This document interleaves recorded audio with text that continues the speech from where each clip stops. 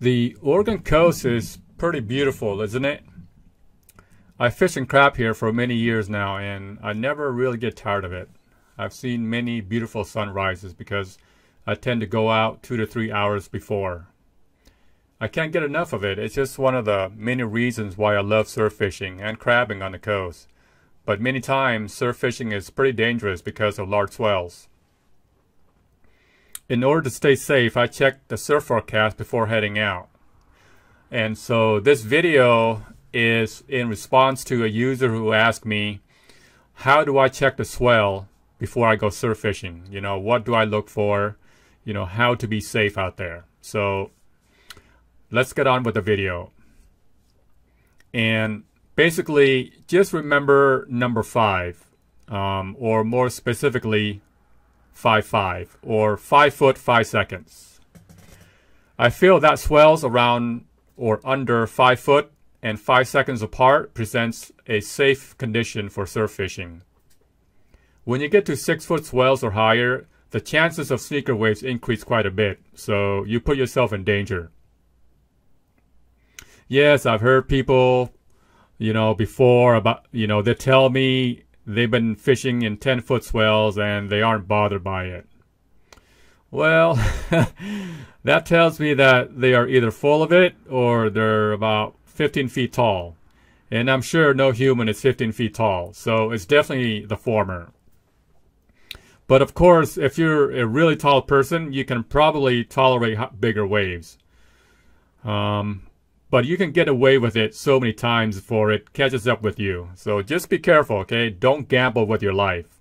Your safety is very important.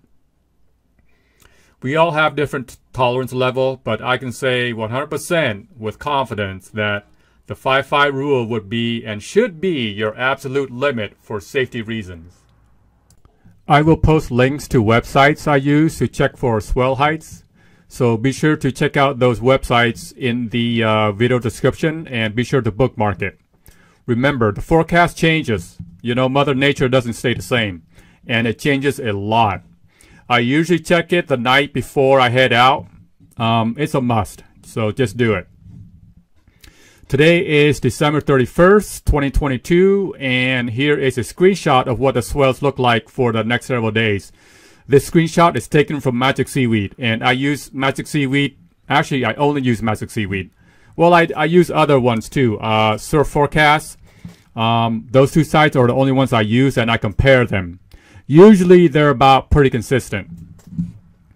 And as you can see, it's unfishable. The waves are big. The period is longer than somebody's mother-in-law. It's quite scary.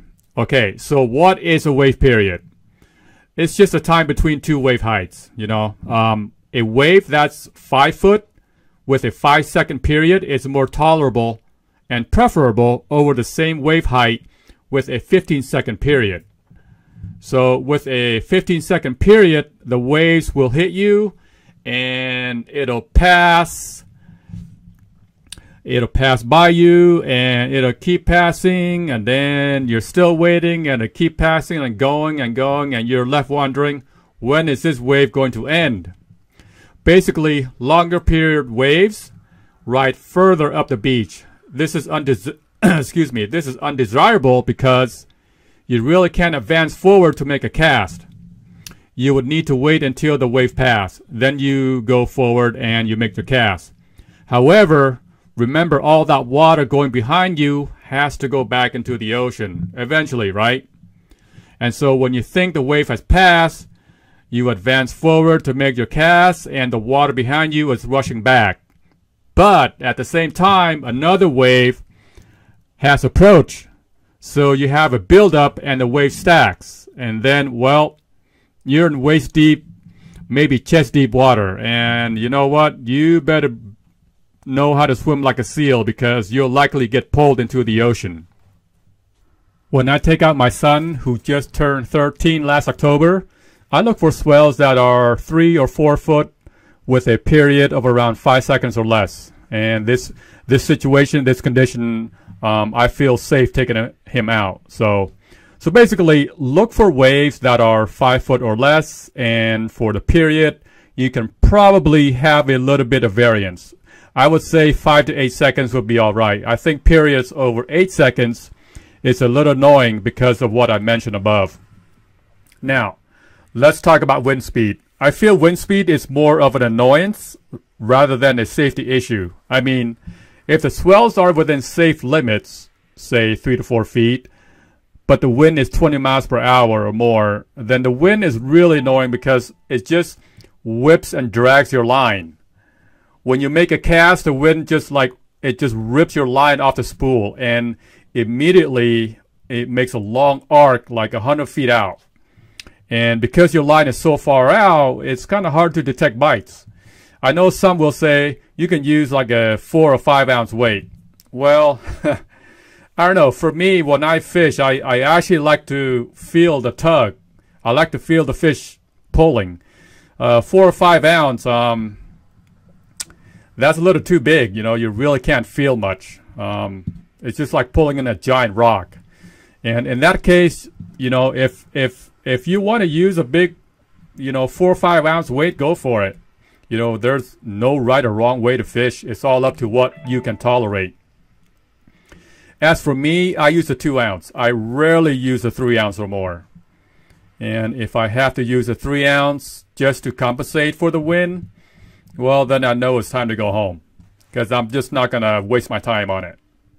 So to avoid any situations like this, that's why I always check the swell and check the wind before going out. It's not rocket science. For me, if the wind is below 10 miles per hour, then I will likely head out. Anything above, I would rather just not waste my time with. So in conclusion, for wave heights and period, just follow the 5-5 rule. 5 foot or 5 seconds with a +3 second period. Wind speed 10 miles per hour or less. So just to make your trip more enjoyable. And be sure to check out the links I post below in the video description. Bookmark those websites and be sure to check them religiously. And thank you for watching, and I hope you guys catch a lot of fish in 2023. Have fun, stay safe, Happy New Year, and tight line, folks. See you next time.